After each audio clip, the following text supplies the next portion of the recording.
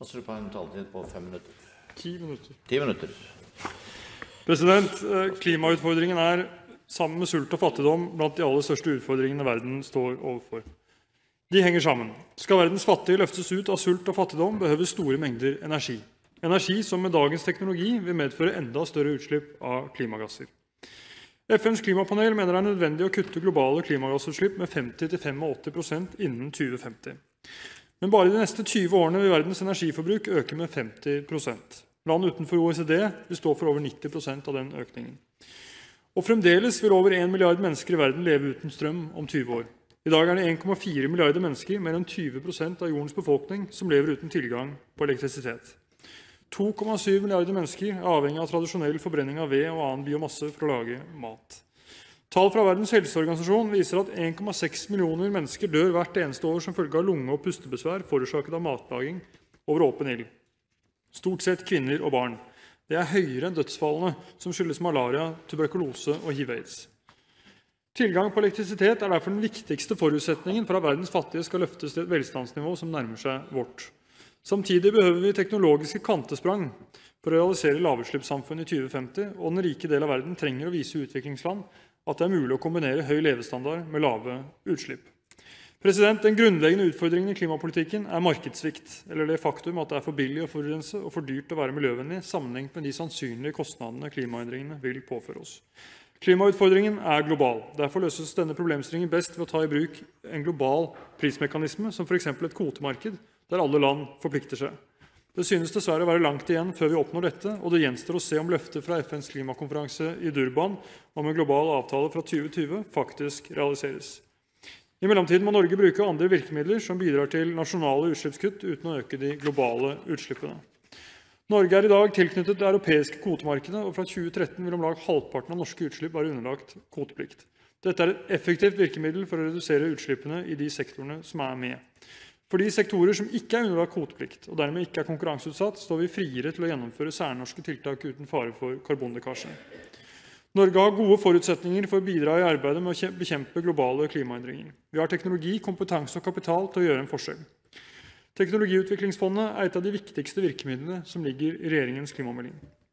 Flertallets innstilling legger til grunn at fondet skal være fullfinansiert allerede i 2016. Fondet skal bidra til å utvikle og implementere ny og umoden teknologi.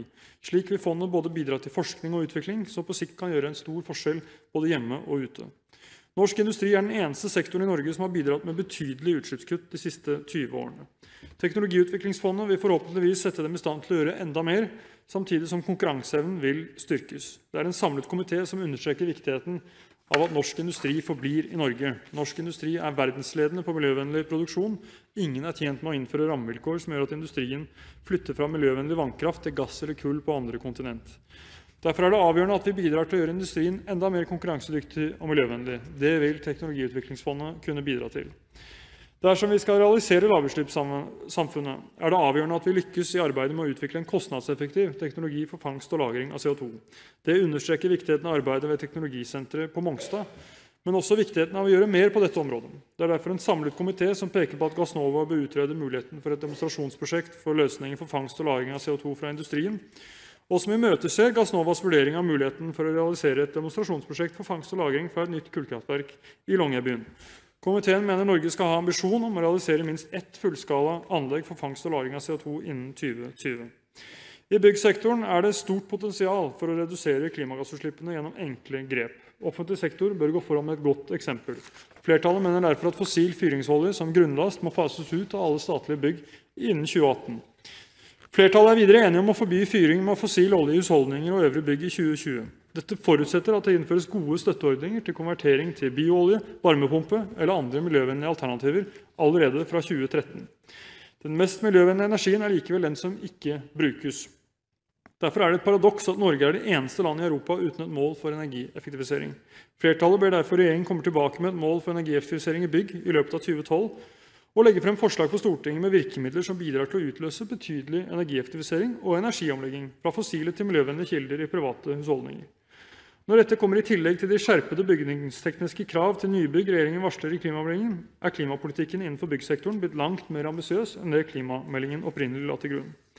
Det er viktig å merke seg at svært mange energieffektiviseringstiltak har kort nedbetalingstid og reduserer driftsutgiftene betydelig for eieren av bygget. For privatpersoner er terskelen ofte noe høyere enn i næringsmarkedet, derfor er gode insentiver viktig. Utslippene fra transportsektoren utgjør i 2010 32% av Norges samlede klimagassutslipp. Samtidig er dette en sektor som ikke er utsatt for karbonlekkasje. Det er derfor innenfor denne sektoren at potensialet for innenlandske kutt er størst. For å redusere utslippene fra denne sektoren må det fases inn ny og miljøvennlig kjøretøyteknologi og legges til rette for at det skal være lettere å velge kollektivtransport, gange og sykkel. Flertallet er enige om å styrke klimameldingen på en rekke punkter innenfor transportsektoren. Flertallet fastslår bl.a. at belønningsordningen for kollektivtrafikk skal styrkes med 250 millioner kroner i 2013 og 250 millioner kroner i 2014, og at dokumenterte resultater skal prioriteres. Dette vil være et viktig bidrag og insentiv for storbyene til å satse tungt på kollektivtrafikk i tiden fremover. Det vil bidra til å redusere utslippsveksten i storbyene betydelig. Det er også viktig å satse på jernbanen, ikke minst gjelder det i de pendlertunge områdene på det sentrale Østlandet. Flertallet ber derfor regjeringen legge frem forslag om rask fremdrift for utbyggingen av intercityforbindelsen på det sentrale Østlandet. Flertallet ber også om at det må inkluderes en nasjonal kollektivtransportstrategi som en del av Nasjonal transportplan 2014-2023. På transportområdet er det et viktig signal at dagens avgiftsfordeler ved kjøp og bruk av nullutslippsbiler skal videreføres ut neste stortingsperiode, så fremt antall slike kjøretøy ikke overstiger 50 000. Alle partiene på Stortinget står bak dette forslaget, noe som gir langsiktighet og forutsigbarhet for både kjøpere, brukere og selgere av slike kjøretøy. Flertallet legger videre til grunn at drivstoffavgiftene og bilavgiftene skal bidra til å gjøre det mer lønnsomt og forutsigbart å velge miljø- og klimavennlig i årene fremover. Utviklingen i transportsektoren bestemmes i stor grad i Nasjonal transportplan og i statsbudsjettene fremover. Selv om flertallet har oppnådd betydelig fremskritt sammenlignet med regjeringens opprinnelige melding, vil mye avhenge av hvordan de ambisiøse mål og ambisjoner som ligger på transportområdet følges opp i praksis i årene som kommer. La meg til slutt nevne noen andre områder som omfattes av meldingen og innstillingen. I jordbrukssektoren er flertallet enige om at det er behov for en nasjonal, tverrsektoriell biogasstrategi. En samlet komité er enig om at Norge må bidra til å styrke kunnskapsgrunnlaget i klimaarbeidet. Komiteen foreslår bl.a. å øke bevilgningene til forskningssentrene for miljøvennlig energi, og at det opprettes et nytt senter for geotermisk energi. Komiteen understreker også viktigheten av det svensk-norske markedet for elsertifikater, men ber regjeringen evaluere konkurransesituasjonen mellom svenske og norske aktører. Komitébehandlingen har bidratt til å gjøre klimameldingen mer ambisiøs og forpliktende på viktige områder. Som saksordfører er jeg glad for at det er bred enighet om norsk klimapolitikk. Samtidig er det viktig å understreke at den kunne ha vært enda bredere. Flertallsinnstillingen er et resultat av enighet mellom 6 av Stortingets 7 partier. Jeg beklager at regjeringspartiene ikke ønsket å føre samtaler med alle partiene på Stortinget. Opposisjonspartiene forhandlet som blokk, og det var derfor ingen grunn til å holde ett av partiene utenfor videre samtaler. Ikke minst fordi forhandlingsposisjonen som lå til grunn for forliket faktisk var utarbeidet av alle de 4 opposisjonspartiene i fellesskap. Da burde alle partiene fått forhandle om dem også. I dag er det imidlertid først og fremst grunn til å glede seg over resultatet, som er en bedre og mer konkret klimapolitikk. Jeg takker komiteen for samarbeidet i en krevende prosess og tar opp flertallets forslag.